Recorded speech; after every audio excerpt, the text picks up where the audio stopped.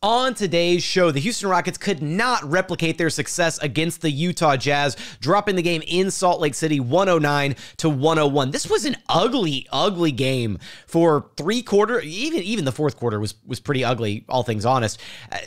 The silver lining, couple silver linings, if that Kevin Porter Jr., after a really rough three quarters, turned it on in the fourth and almost carried the Rockets to a win. Jalen Green's defense throughout the game was actually pretty impressive, and there were a couple other positives, few and far between, from this game. We're going to break it all down for you right here at Locked On Rockets. This is Mission Control, Houston. Ignition sequence start. The Houston Rockets select Jalen Green and Jabari Smith Jr. T-minus 15 seconds. Guidance is internal. Every time I step on that floor, I'm coming. You're getting somebody who's going to come in with a chip on their shoulder, somebody who's going to come in and compete from day one. 6, 5, 4, 3, 2, 1.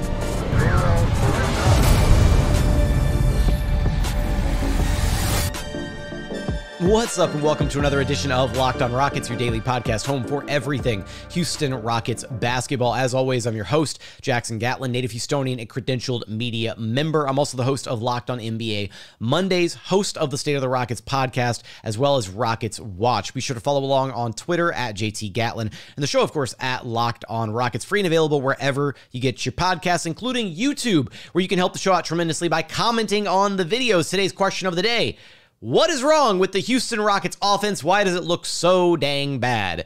Let me know in the YouTube comments. I do read each and every one of those every single day. Today, we're going to talk about this really ugly Rockets-Jazz game, part 2 of Rockets-Jazz, and it did not look pretty. This was a bad game. Look, I was on the upswing. I was feeling better going into tip-off of this game. I've been dealing with this, sinus, cold stuff, whatever, for the last few days. This game made me sicker. This was the type of game that makes me want to start doing draft coverage in October. That's how bad this game was. There was no joy in this game through the first three quarters. There was maybe a teensy tiny bit of joy watching Gary Bird actually splash a couple threes. And even that is kind of they're bad shots. They're contested, coming off curls. They're going in, but they're not good shots. And that to me is almost the perfect encapsulation of the Rockets offense through 5 games this season is more or less, it's all right, the shots are going in, but they're not good shots. That's what it kind of feels like at times. We're going to talk about KPJ, his really rough overall game through 3 quarters and then turning it on in the fourth. We'll talk about Jalen Green's impressive defense throughout this one, and really kind of just this season. Jalen Green feels like he's been a lot more locked in on ball defensively. Off ball, he falls asleep at times.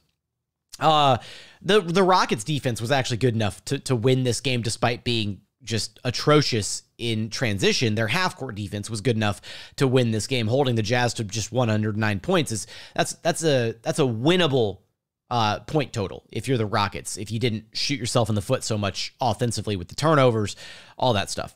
So let's start with just the game was just ugly. Nobody here had a good game.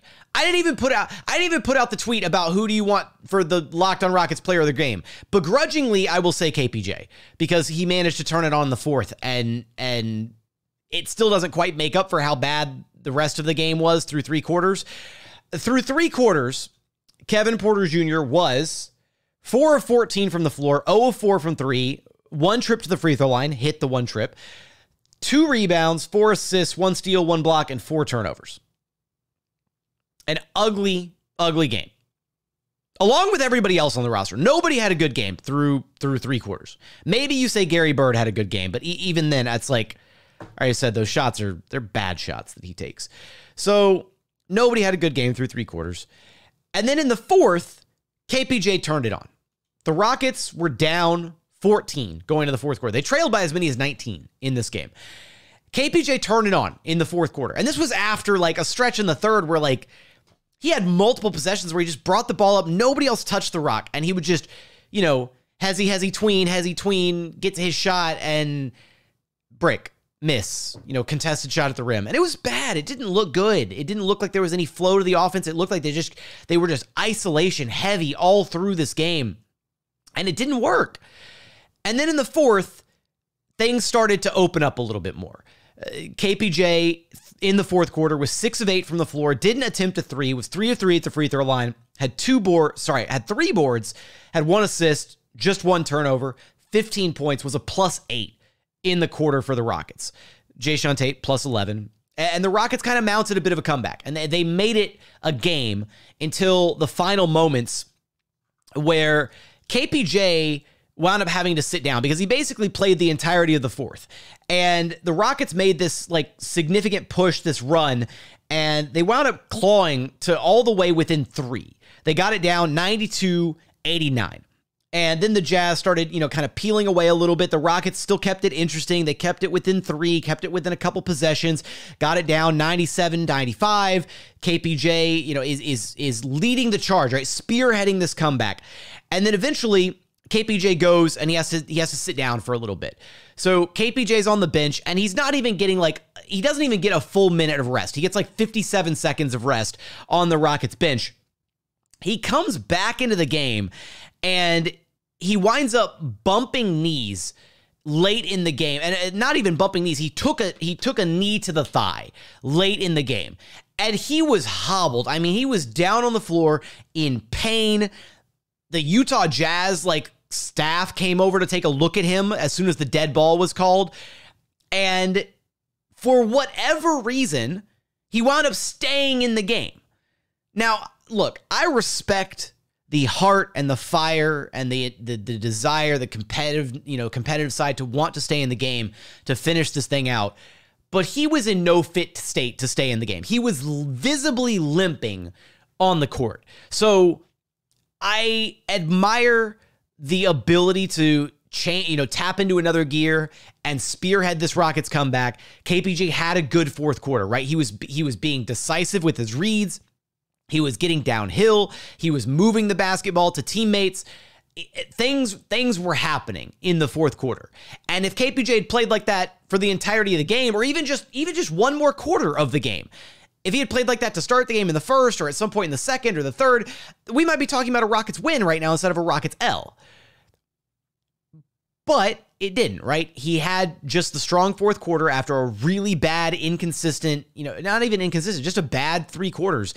And the Rockets were this close to mounting the comeback. They ultimately couldn't kick down the door to win the game against the Jazz. But to me, the fact that KPJ stayed in the game was completely unacceptable. He is visibly limping out there. And I don't know if it's a situation where maybe it's all right, well, if he sits on the bench, it's going to tense up and make it even worse. I saw that argument lobbed around a little bit by some Rockets. And it's well, then have him go sit on the bike on the sideline, right? And, have him go walk on a treadmill in the back if you're worried about the injury tensing up. Having him play in the game when he is A, a clear liability on the court, and B, not playing to his full strength. Because if you're that hobbled with a deep thigh bruise, taking a knee to the quad the way that he did, you're not going to be effective in the game. So this was a really confusing game on all fronts because, again, it was ugly through 3 quarters. It was still pretty ugly in the fourth. Rockets fought their way back. They made it a game. They almost, climbed over the hill, couldn't quite get there. KPJ gets injured. No update on how bad the injury is, but he was visibly limping on the court. He should have been taken out of the game. I don't know if that was KPJ saying, I want to stay in the game, or if it was Steven Silas saying he can stay in the game, or if it was the medical staff who cleared him to stay in the game, but he was visibly hurt and still in the game in a meaningless game in October, game 5 of the season. It makes no sense. Make it make sense for me. So I did like what we saw out of KPJ in the fourth. Again, more decisive with his reads, getting downhill, looked like he was, again, kind of like he was in 6th gear, right? He tapped into another level of play that wasn't there through the first 3 quarters. That's a good sign. That's a silver lining from this Rockets game. And there were a couple other silver linings. The Rockets' half-court defense, Jalen Green's individual man-to-man defense. We'll talk about those coming up, as well as just what is wrong with the Houston Rockets offense. We're going to get there after a quick message from our friends over at Prize Picks. Tonight, I'm going to take Luka Doncic to score more than 26.5 points. How about LeBron James to have more than 7.5 rebounds? Kevin Durant, we'll take the under on 4.5 assists. And how about Steph Curry? We'll take more than 3.5 threes. Look, what is Prize Picks? How does it work? It's so simple. You pick 2 to 5 players, and if they score more or less than their Prize Pick projections, you can win up to 10 times back on your money on any entry that you submit. No competing against other people. It's just you versus the projections available. Prize Picks offers projections on any sport that you watch. That's NBA, NFL, MLB, NHL, you name it, they've got you covered over at Prize Picks. Entries can be made in 60 seconds or less. It's that easy. So go download the Prize Picks app or go to prizepicks.com to sign up and play daily fantasy sports. First-time users can receive a 100% instant deposit match up to $100 with promo code Locked On. If you deposit $100, Prize Picks will give you $100. If you deposit $50, Prize Picks will give you $50. Don't forget to enter promo code Locked On at sign up for an instant deposit match up to $100. And continuing on here at Locked On Rockets, your daily podcast home for everything Houston Rockets basketball. Let's run over a little bit some of the let's take a look at some of the team stats from this game, because the Rockets, what really killed them, and again, the fourth quarter, they did clean things up, right? They had 17 turnovers through the first 3 quarters. They only had 2 in the fourth quarter. They really, they started taking better care of the basketball. And again, a lot of that points back towards Kevin Porter Jr., who is doing a much, much better job within the confines of the Rockets offense, actually getting things done. So the turnovers absolutely killed the Rockets. They had 19 turnovers on the game to the tune of 20 Jazz points. The Jazz had 16 turnovers to the tune of 14 Rockets points. Fast break points absolutely destroyed the Rockets, though. The Rockets had 8 fast break points. To the Jazz's 25, the Jazz were plus 17 in transition. That's the game right there, guys. The Jazz were just feasting in transition because the Rockets were not getting back. In fact, I pulled a clip of one of the worst displays of transition defense, and it wasn't just Eric Gordon at fault. 2 to 3 of the Rockets didn't even make it to the half-court line before the Jazz got a shot up. But Jazz were running and gunning in transition. They kick ahead the pass. Rockets are, lollygagging, jogging back, and I believe it was Clarkson. I could be wrong. I think it was Clarkson who caught the ball in the corner. And EG, who is playing, 3-on-2 fast break defense, jogs out to, and Jog is being generous, jogs out to the corner to contest the shot, barely gets an arm up, just kind of, it's going in. Like that was, I was speechless in the moment. I was like, what is EG even doing out there? Like that mentally checked out. Like the defense not there. Like not trying defensively, going through the motions. In the fourth quarter, when things actually started to heat up a little bit and when the game got close, EG actually kind of locked back in a little bit mentally. EG actually kind of locked back in and was making an impact on the game. But it was like at that point, it's like, what are we doing, man? Like if you can do this throughout the game, why not actually, do it? There was a possession where, Jazz player drove in, EG was checking him, forced him to the baseline and did his, his typical EG, bodied up to him, hands at his sides, not fouling, forced him to the baseline. Jabari came over as the help side defender, forced the out of bounds call. It was a fantastic defensive possession. Give me that throughout the game, not just in the fourth quarter after mounting a miraculous comeback thanks to Kevin Porter Jr. So it was ridiculous. It was a bad overall game. Rockets for the night shot 38.3% from the floor, just 27.5% from long range. They managed to shoot 75% at the charity stripe. At 49 rebounds, they had 19 assists on their 36 made shots. Again, a heavy amount of isolation. They were competitive, though, with the Jazz on the boards. They were only -4 in the rebounding department. Jazz finished with 53 rebounds. Look, the Jazz also shot poorly from 3. It was kind of like last game where the Rockets won the game at the free throw line because they mirrored the Jazz so closely in so many of the other statistical categories. The Rockets were the better free throw shooting team, although the Jazz had 2 more makes at the charity stripe, but they only shot 66.7%. Jazz shot slightly better from the floor.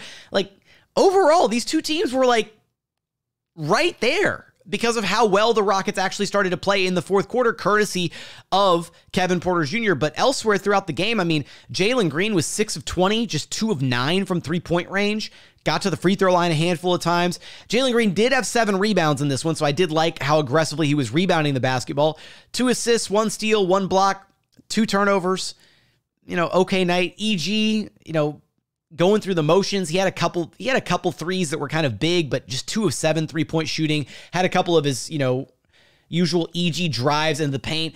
Jae'Sean Tate, in his Rockets season debut, entered the starting lineup, had 7 points on 3 of 5 shooting, nailed his only 3-pointer, but it's because the Jazz defense just left him wide open because they didn't honor him as a shooter. It was Kelly Olynyk who was, guarding him, and Kelly was just like, let Tate shoot it. 5 rebounds, 1 assist. Impact, so-so throughout the game. Had one play where he just drove into the lane and spun 6 times in a row and committed a turnover early in the game. It was maybe knocking the rust off a little bit.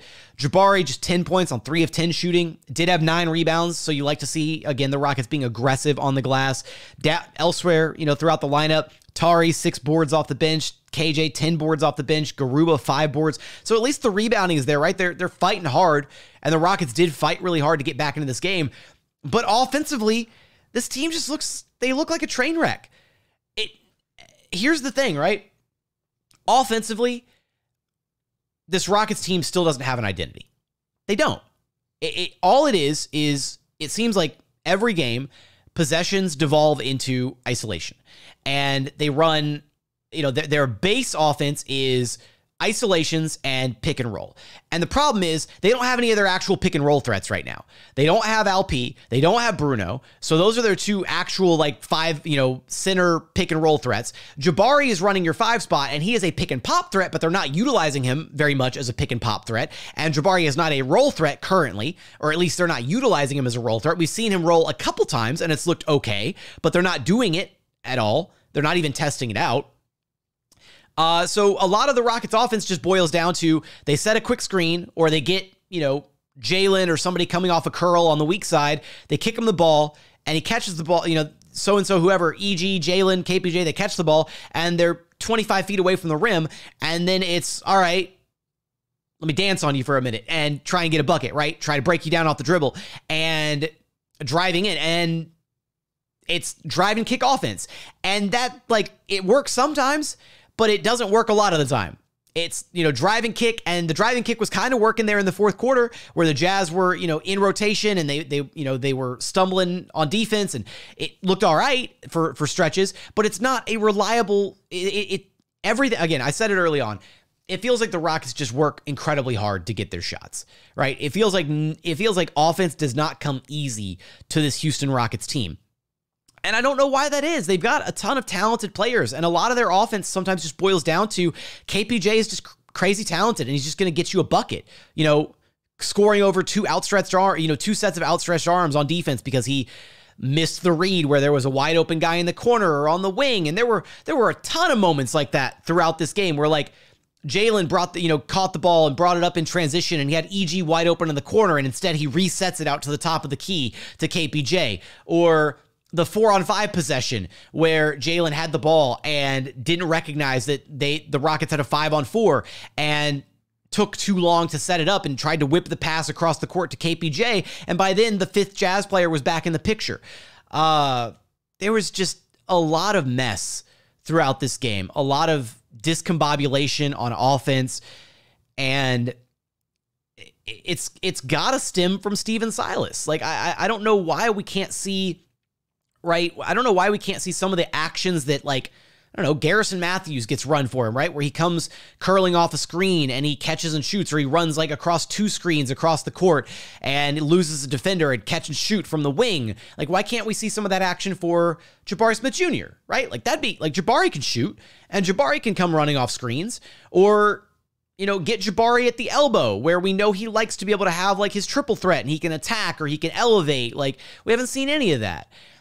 It feels like there's just a distinct lack of creativity in this Rockets offense, and it does not make for an enjoyable basketball product to watch at times, because it just, again, it boils down to a lot of, all right, KPJ's got the rock, he's going to bail you out with talent, or EG's got the rock, he's going to bail you out by driving to the hole and just bouncing defenders off of him, or Jalen Green's going to bail you out because he's just Jalen Green and he's just insanely talented. And that's basically it. And the Jazz adjusted, right? The Rockets went ISO heavy in the first game against the Jazz. Steven Silas mentioned post-game that he told the players that they weren't going to be able to do that again. And lo and behold, they did it again, and the Jazz took it a bit more personally this time, and defensively, they stepped it up. They did things like the moment Jabari Smith Jr. touched the ball or put the ball on the floor, they pressured the hell out of Jabari Smith Jr. because they know he's not a comfortable, like, live dribble type of guy on the floor, right? The moment Jabari put the ball on the floor, the Jazz were pressuring him, and it resulted in a couple turnovers. It resulted in, some bad passes, some, stagnant offense because Jabari was uncomfortable the moment he put the ball on the floor. Rockets offense is, it's not exclusively because they're missing players, although that doesn't help matters, and things will probably look a little bit better once they get, Bruno back and Alp back. Those guys will definitely help things, but I think there's just something inherently kind of wrong with what the Rockets are trying to do offensively because it just keeps boiling down to isolation play, which is not great basketball to watch. Coming up, I do want to hit on some of the other silver linings from this game, as well as some of the other rotation issues in this one. We're going to talk about that in just one moment. And final segment here at Locked On Rockets, your daily podcast home for everything Houston Rockets basketball. Now, as far as the Houston Rockets game is concerned, there was, maybe a couple other silver linings here and there. Garuba, in his 8 minutes of play, was hustling, got his rebounds, had a couple turnovers, they didn't really utilize Garuba in the pick and roll at all. Like, there's not really any opportunities for Garuba to, showcase his passing ability out of the middle of the floor to, try and collapse the Jazz defense. KJ Martin off the bench was, impressive on the boards, did have 3 assists, just 3 of 9 shooting, though. Got to the free throw line a handful of times. So KJ, decent game off the Rockets bench. Gary Bird, probably one of the only other silver linings from this game, and that's depending on how you look at silver linings. 11 points, 3 of 5 shooting. Hit, again, all of his shots were threes. And then he had one play near the end of the game where he, drove the ball in and threw his body into the Jazz defender and got to the free throw line because Gary Bird doesn't have a layup package when there's defenders in front of him. So he got to the free throw line and it worked. And Gary Bird also had a really nice dime to KPJ during the comeback where they were in transition 2-on-1 and Gary Bird had the rock and he was dribbling, went straight up to the defender and then did a wraparound pass to KPJ, and KPJ was able to get up for the easy 2. So, Gary Bird, this was easily his best game of the season. It doesn't necessarily warrant more minutes because, maybe he's finally out of his shooting slump. I don't know. I didn't like the fact that Gary Bird got so much fourth quarter run. The rotations in the fourth quarter felt like they were all over the place. Silas rode KPJ during the entire fourth quarter and then decided to rest him and have him sitting out for the 60 seconds, 57 seconds, whatever it was near the end of the game. And at that point, I'm thinking just keep him in the game. Let him, ride the hot hand. He might be a little gassed, sure, but he's making good decisions on the floor. Just keep him in, or just call the timeout so that he can get a quick 60-second breather, but don't actually check him out of the game. And yeah, it felt very reminiscent of the first Jazz game where he got into the fourth quarter and it was these very quick rapid fire substitutions of, okay, well, I need to get this guy a breather and this guy needs a breather and this guy needs a breather. And I don't know. It was all over the place, the substitution patterns. Boban Marjanovic getting 2 minutes again early in this game in the first quarter to match up with Walker Kessler is kind of a big question mark. I get Kessler's a big body, but if you're just going to throw Boban in there for 2 minutes and if he's not actually going to mirror all of Walker Kessler's minutes, then what's the point in throwing Boban in there? And let's just, hey, here's a couple minutes to appease the veteran, which he finished the game with a flat 0 stat line. 2 minutes played, 0s across the board for Boban Marjanovic. Jae'Sean had a bad game. After having his best game of the season against the Jazz last game, really bad game for Jae'Sean. 0 points, 0 of 3 from the floor, 0 of 2 from 3. He had a handful of assists, but they weren't high quality assists. Some of them were just, all right, here's the one pass, and then a player elevates and shoots, and it's bad shot, but went in. He had 4 turnovers, and some of them were some bad turnovers. Smoked a layup at the rim, I believe. Just not a great game from Jae'Sean. And then DNP coach's decision, Josh Christopher. I mean, that could be a little telling, right? He got 4 minutes last game, I believe, didn't play this game. And Josh is kind of a guy, right? When the Rockets are struggling the way that they were offensively, like Josh can be that kind of like spark off the bench, right? Where if he gets it going one night, like you put him in and he's like, boom, boom, boom, gets to his midi, gets to his driving spots, like finishing at the rim. He can be an instant, like, 5, 10, 15 points off the bench on any given night. But to not even go to him, I think speaks volumes about kind of where he stands in the Rockets rotation, in the pecking order with, other guys in the lineup. I mean, obviously you're still missing Alperen and Bruno. Those are 2 rotation guys. And once those 2 guys are back, like, I don't think we're going to see Garuba much. I don't think we're going to see any Boban. And I think Nix and Matthews are going to have their minutes cut into heavily as well. One, if not both of those guys, may just be out of the rotation once Alperen and Bruno are back. And Sengun is supposed to join the Rockets at some point on this road trip. It's TBD when he does join them, but they need him back in the worst way. Because at least with Bruno and Alp out there, you have different variations to what the Rockets offense can do. Because right now, they're not, it's all just isolation. And when you have Bruno out there, you have a good screener, somebody who can roll and who can, attack the glass and who's also able to play above the rim offensively. That gives you another dimension. When you have Alp out there, you have a completely different dimension. You have a big who can do so many different things on the floor that it actually changes up your offense completely to where you can play out of the low post, you can play out of the high post, you can run dribble handoff sets on the perimeter, and Alp's a good enough passer and scorer by himself that he can kind of shoulder some of the offensive load throughout portions of the game, which is why, again, I still think him coming off the bench is the right move. But missing both of those guys, and then the offense just turns into bleh, what we saw.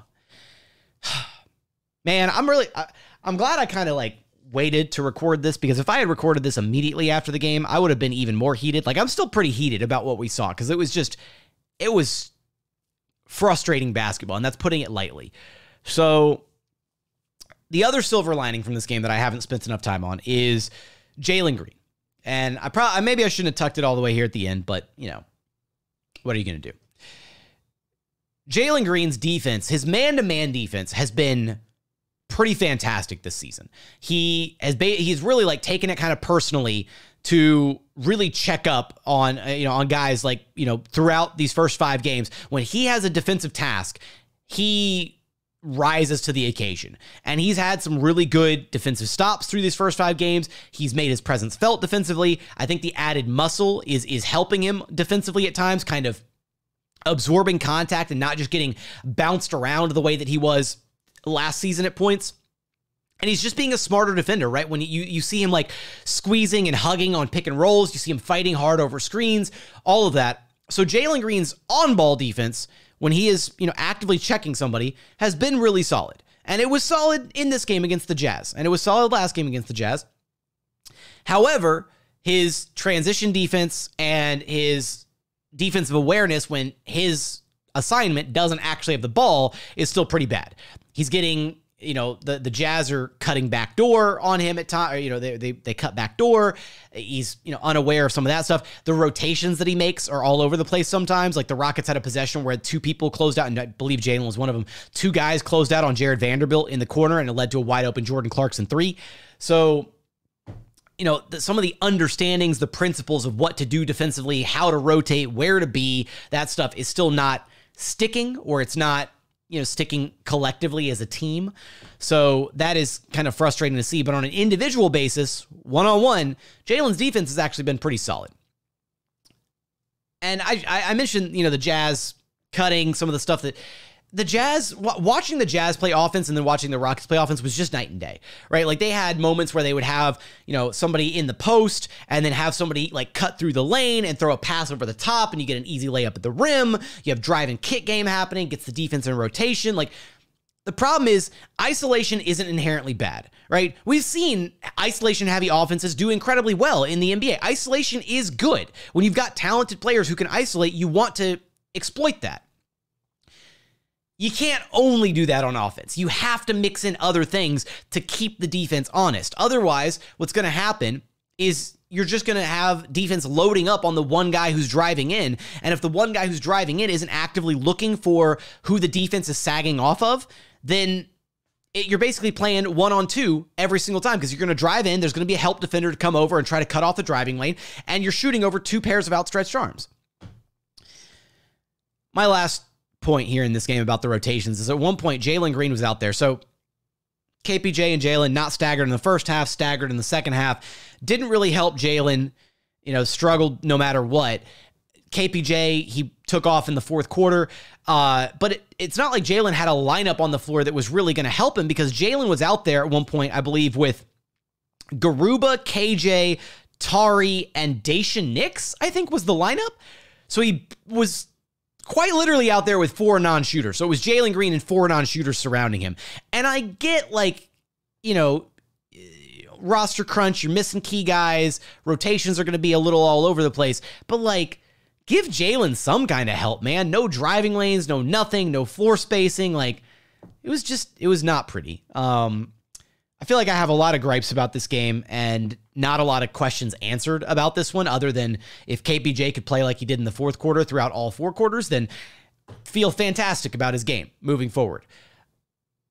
But he only did it for 1 quarter. Rockets fell a little bit short, and they've got to deal with the Portland Trailblazers Friday night. So our next episode, we're going to kind of dive in deeper detail about the Rockets offense, some of the problems that they are being plagued with offensively currently with Ali Khan Bijani, our weekly co-host. So don't want to miss out on that episode. I do believe if Ali Khan is ready, drum roll, maybe, I think we're going to be unveiling our new little telestration tool. So that should be a lot of fun. We might have it out this week. It might be next week. I don't know. But with that, that's going to do it for today's episode. As always, appreciate you for checking out the show. If you haven't done so yet, consider subscribing wherever you listen to your podcast. That's Apple, Spotify, Google, Odyssey app, wherever you get your podcasts. We're also on YouTube. Go to YouTube, search Locked on Rockets. Be sure to like, comment, and subscribe. But as always, thank you so much for watching. Thank you so much for listening. And we look forward to having you back right here at Locked on Rockets, your daily podcast home for everything Houston Rockets basketball.